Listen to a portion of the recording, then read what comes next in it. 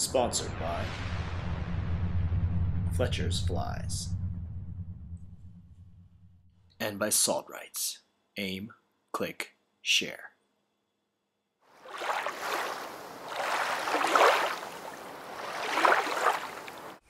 What's going on, everyone? This is Tanaka of Wish4Fish, and today I'm going to be talking about matching the hatch, or sometimes the best match is not even a hatch at all.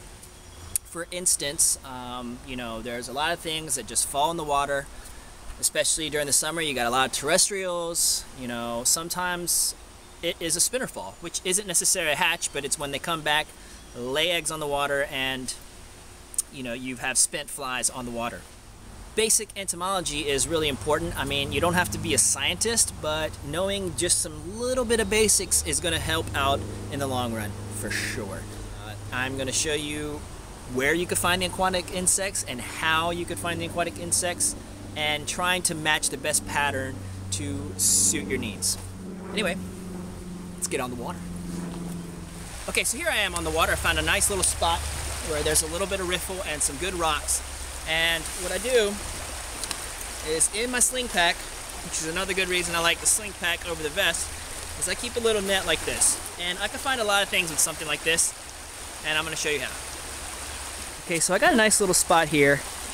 You have some nice, fast-moving water along some rocks here. All right, so what I'm going to do is I'm going to put my net right down the stream here.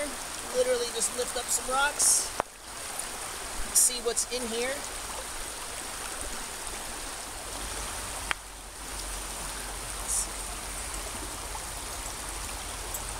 Ooh, nice. Ooh, there we go. There's some nice couple specimens here. Let's see what I get over here.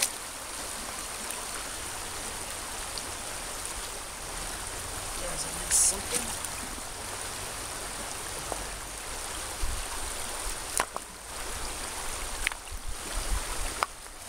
Gonna flip a couple of these rocks. This is a good one here, I think.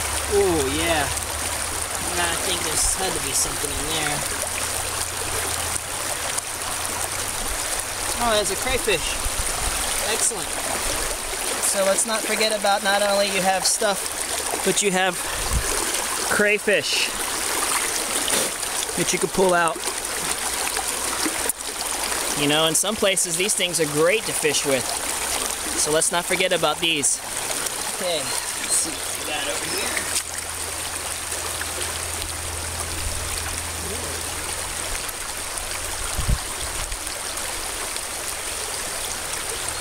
Some nice specimens on this.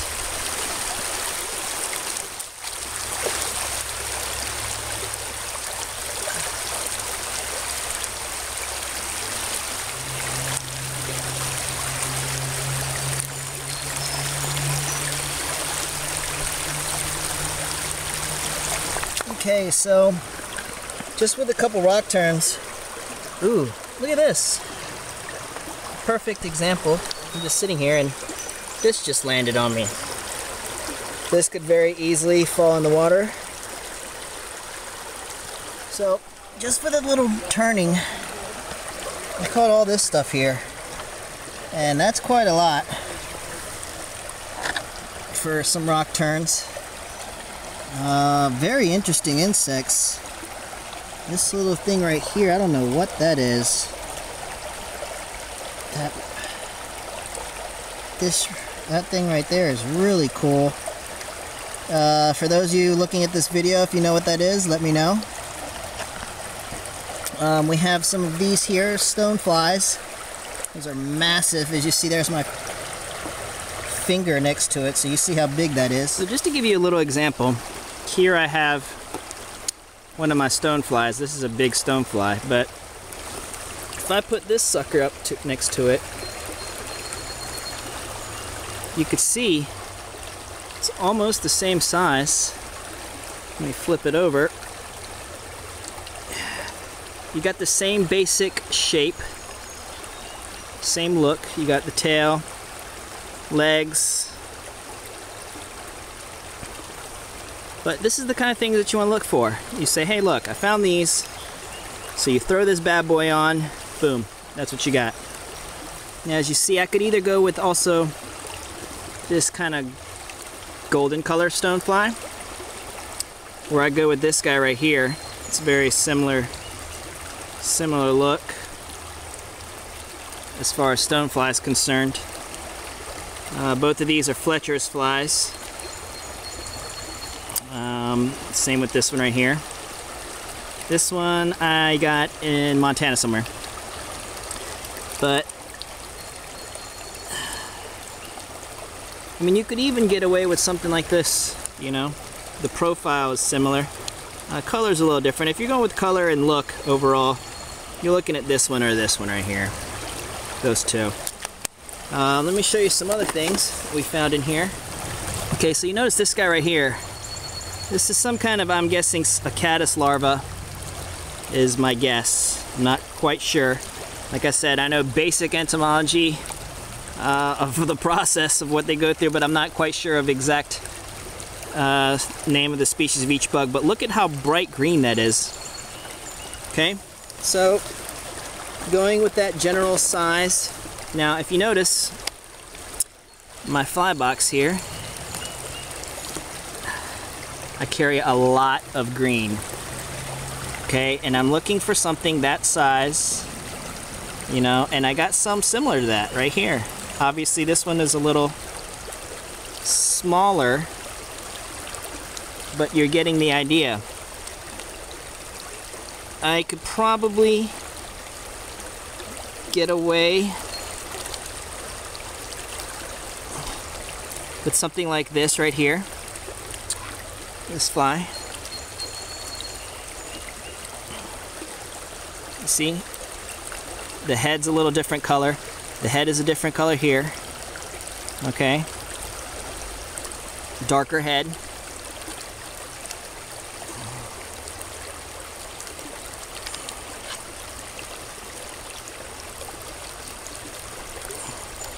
This is exactly what I mean by sometimes matching the hatch is not even a hatch. These things get dislodged all the time. And they go floating through the water column completely helpless because as you can see, he's not very a good swimmer. And it's just gonna be bait. Like for instance, this is a case. This thing is a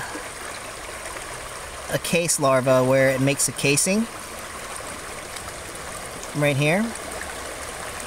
Now this thing clings to rocks and makes a casing for itself. It's a clinger. Now look at that thing. This thing is a swimmer. And I don't know what it is, but it's very shrimp-like almost. But you got different colors of larvae here. For instance, this guy right here. It's another kind of caddis, it looks like. I'm guessing, I don't know. If somebody watching this video knows, please let me know.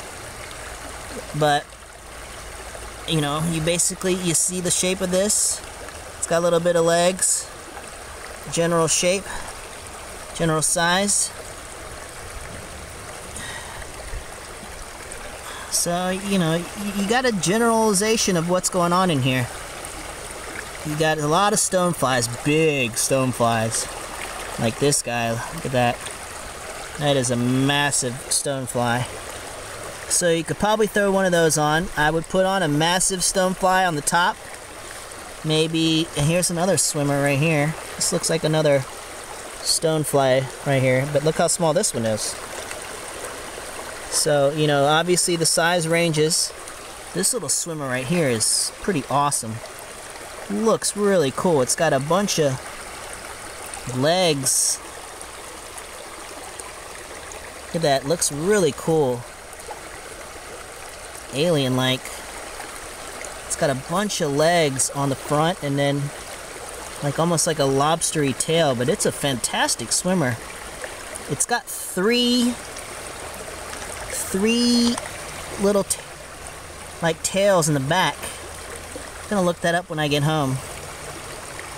But yeah, so here's a little medium-sized stonefly.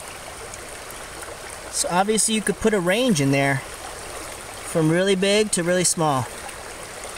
And I mean to tiny, this little micro thing right here.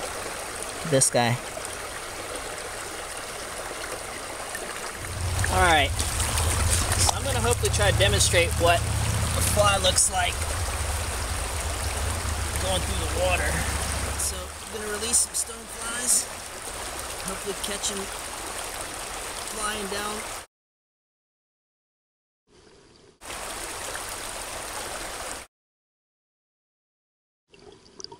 And the funny thing is, we can't see them. I don't know how the hell these fish see them. Now this nymph only becomes visible about 2 feet away and literally goes by in 0.6 seconds, but you're still able to see a green tint to the caddis larva. Now here it is again in a quarter of the speed. But they do. So here we go right here. Perfect example of some stuff that you might want to throw. Now this is some kind of bee looking thing, but it's, you know, some kind of weird bee, but it's kind of green in color. There's a bunch of patterns that are very similar to that. You see right here, it's like right alongside this water edge. Things like this could easily fall in the water. Great for summertime. Look at this. Got some kind of mayflies here. That's great. Look, they're mating. So many of them over here on this water edge. Look at that. This is the exact kind of thing I'm talking about you need to look for. There's a good shot of it right here. This is right alongside the water's edge. They're tan in color. Clear, look at, they're just all over this bank here. All over.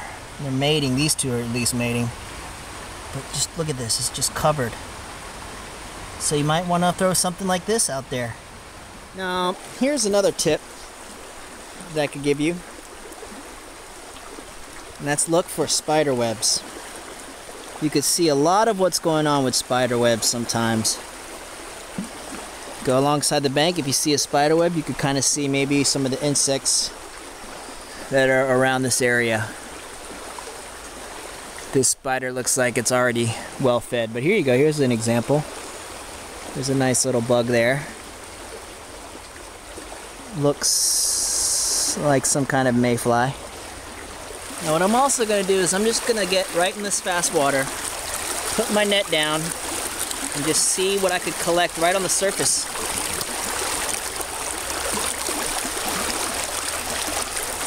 I'm literally just going to drag my net right along the top here, trying to doing it right along this fast water here.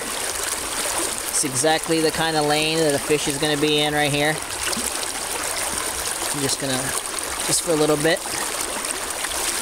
Alright.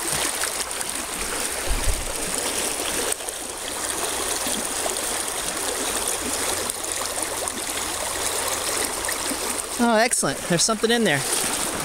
Alright, let's see what it is. Here you go. Here's... Oh, and look at that. Perfect. I'm glad that this happened. So, while I was doing that, I caught some kind of nymph. Look at that. And that was right along that fast-moving water. It's a little yellowy nymph. Let's put him back in the water. And I have this little guy right here. Not sure what that is.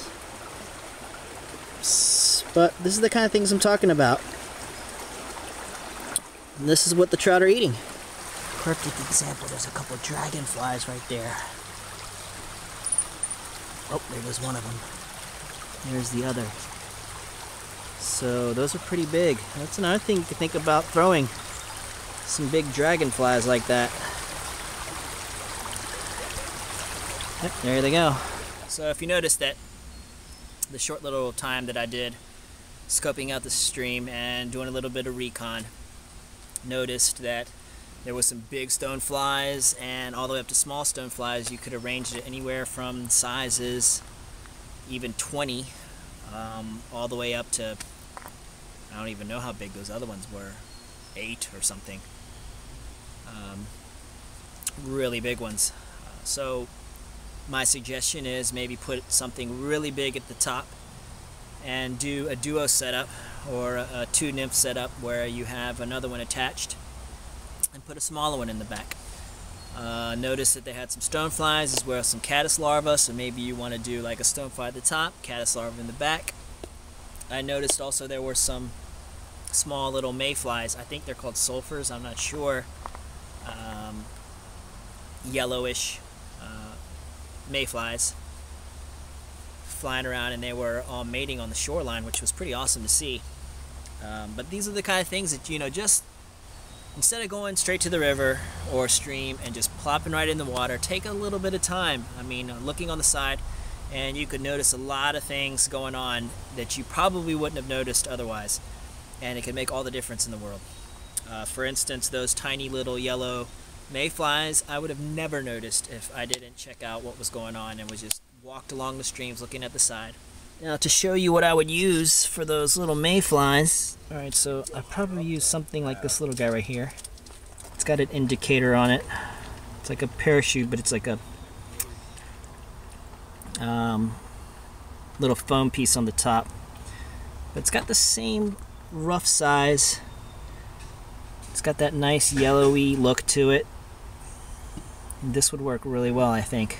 As you see from my boxes, I got a wide range of stuff here. I got some, you know, small stoneflies. Here's some medium stoneflies. You saw that. Let me get these out. In this other box here, I had the really big stonefly here. These two as well. This is another stonefly. Then you got a little bit bigger, and I mean a little bit smaller. I got some green pupa. This would have worked well for that green pupa that I found here. These, you know, super pupa or something, you know, you could find a lot of things that work. So those are great for hatches and stuff like that. Emergery kind of things have some emergers, some larvae, green.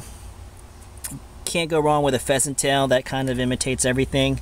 And I got, you know, everything from flashback pheasant tail to English pheasant tails. I got beadhead pheasant tails versus non-beadhead pheasant tails. You know, so here's different sizes of some sulfurs that I have. You know, and I got them all the way down to some with parachutes, some without. I got these blue wing olive parachutes with the indicator, and some blue wing olives just with the regular rabbit's hair.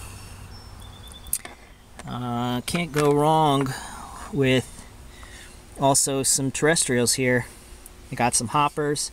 For instance, these pink hoppers in Montana were just killer. I also got everything from brown to green, a little tan. That's a good thing to have because, you know, different locations have different color hoppers. I got my different size caddis, wide range of caddis, and I got some bees imitations, some ant imitations. You know, this little ant imitation right here probably could do really well with that bee looking thing that I saw on those flowers. And you can't go wrong with a stimulator, you know, just some big wolf or royal wolf, or, you know, I got some, obviously some blue wing olive parachutes and stuff like that. I mean, the main thing you can learn here is be prepared. Once you see what's in the water, you better have something to match it. You know, like I said, matching the hatch doesn't necessarily mean you are matching a hatch. Sometimes the best match isn't a hatch at all, and that's the lesson to be learned today. Thanks for watching, and stay tuned for the next episode.